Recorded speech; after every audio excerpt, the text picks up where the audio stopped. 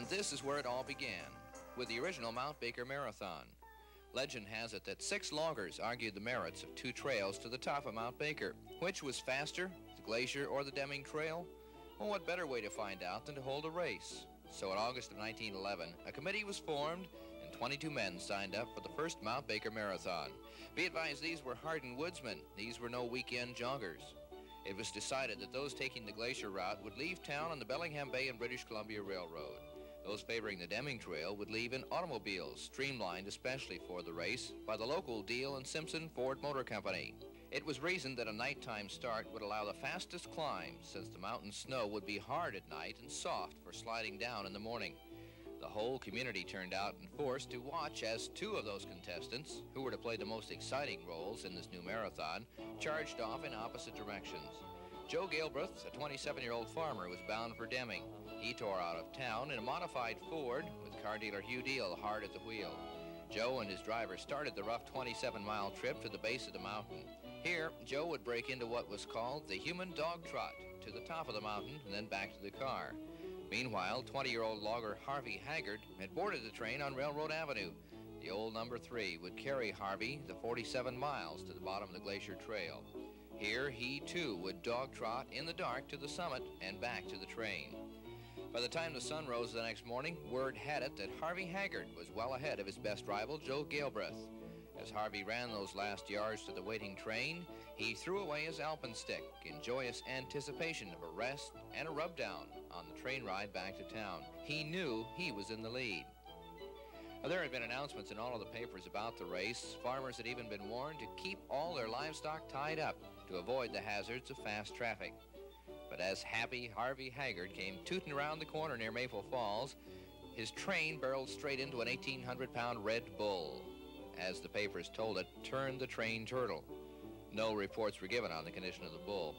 Well, everyone crawled out of the wreckage to look the situation over. No one was hurt, just dazed and somewhat upset over losing the race.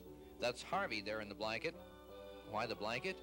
Well, he was enjoying his rub-down in the nude and had quite an awakening. As people stood around in shock, someone realized Harvey might still have a chance at the money, if only he could scrabble his way back to town. The engineer telephoned ahead to have an auto at the ready for the last leg, but Harvey's adventures were not quite over. He went from breakneck speed in a horse-drawn buggy to a frisky saddle horse. So frisky, in fact, that it threw him before he finally made it to the car. Meanwhile, Joe Galbraith was on his way down the Deming Trail. As he came down the path, folks cheered him on to the bottom where Hugh Deal was waiting.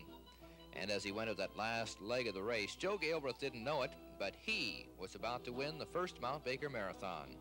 For his efforts and that little bit of help from the 1,800-pound bull, Joe got himself $100 and the Mount Baker trophy, held here by his wife Claire. They held the Mount Baker Marathon again in 1912 and then again in 1913, but decided to put an end to it when Victor Galbraith, Joe's cousin, fell during the night into a crevasse and was almost lost to the mountain. And so, in a sense, the original Mount Baker Marathon started and ended with the Galbraiths. Joe passed on in 1959, but his widow Claire still lives on the old homestead in Acme. She talked about how she felt, and then about how Joe might feel about the present-day ski-to-sea race.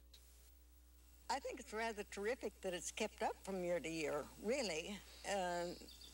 It shows people are interested. But I think he'd be kind of proud of the fact that people were carrying on, and because he was rather sports-minded. When Joe Galbraith won the 1911 Mount Baker Marathon, his record time was 12 hours 20 minutes. But in 1979, the winning time was 4 hours 46 minutes. And the team that made that first place time was Hot Times from the greater Seattle area. Of course, things have changed since 1911, not the least of which is the course.